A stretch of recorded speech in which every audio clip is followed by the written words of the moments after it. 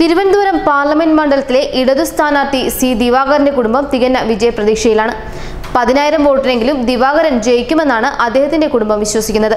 ലോക്സഭാ തെരഞ്ഞെടുപ്പ് ദിവസം തിരുവനന്തപുരം ശ്രീ പത്മനാഭസ്വാമി ക്ഷേത്രത്തിൽ സി ദിവാകരന്റെ പേരിൽ അന്നദാനം നടത്തിയത് ഭഗവാനുള്ള കുടുംബത്തിന്റെ പ്രത്യുപകാരമായി കരുതുന്നത്. അതേസമയം അന്നദാനത്തിന്റെ പേരിൽ CPI അമർഷം പുകഞ്ഞു തുടങ്ങി. CPI നേതാവിനായി ഭാര്യ ഹേമലതയാണ് അന്നദാനം വഴിപാടായി ചീട്ടാക്കിയത്. പിന്നീട് ക്ഷേത്ര നോട്ടീസ് ബോർഡിൽ വഴിപാട് സംഭാവന ചെയ്ത് സി ദിവാകരൻ എന്ന പേരിൽ പതിക്കുകയും ചെയ്തു. സി ദിവാകരൻ മകയിരം നക്ഷത്രം എന്ന പേരിലാണ് അന്നദാനം നടത്തിയത്. 20,000 രൂപയാണ് ക്ഷേത്രം ഈടാക്കിയത്. സ്ഥാനാർത്ഥിയുടെ കുടുംബം പഴവങ്ങാടി ഗണപതി ക്ഷേത്രത്തിൽ തേങ്ങയുടയ്ക്കുകയും ചെയ്തിരുന്നു. പ്രചാരണ കാലത്ത് ക്ഷേത്രത്തിലെ പൊങ്കാല ഉൾപ്പെടെ ചടങ്ങുകളിൽ ദിവാകരൻ പങ്കെടുത്തതും വാർത്തയായിരുന്നു.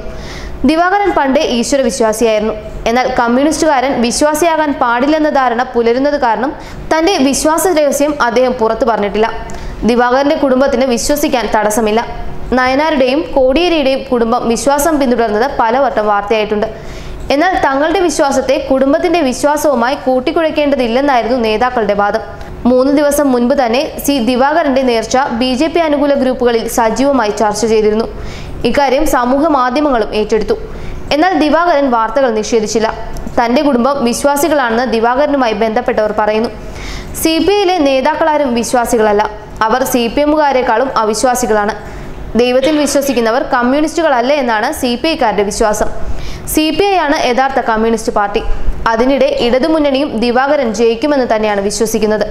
ശശി തരൂരിന് ലഭിക്കേണ്ട വോട്ടുകൾ കുമ്മനത്തിന് മറിഞ്ഞതായും ഇടതു വോട്ടുകൾ തങ്ങൾക്ക് തന്നെ ലഭിച്ചതായും അവർ കരുതുന്നു. ചുരുങ്ങിയത് 10,000 വോട്ടിനെങ്കിലും ജയിക്കുമെന്ന് തന്നെയാണ് ഇടതുമുന്നണിയും വിശ്വസിക്കുന്നത്. മലപ്പുറത്തും വയനാട്ടിലും ഒഴികെ ബാക്കി എല്ലാ സീറ്റുകളിലും തങ്ങൾ ജയിക്കുമെന്നാണ് അവരുടെ പ്രതീക്ഷ. അപ്പോൾ ദിവാകരന്റെ കുടുംബത്തെ എങ്ങനെയാണ് കുറ്റം പറയുക? ന്യൂസ് ഡെസ്ക് മലയാളി വാർത്ത.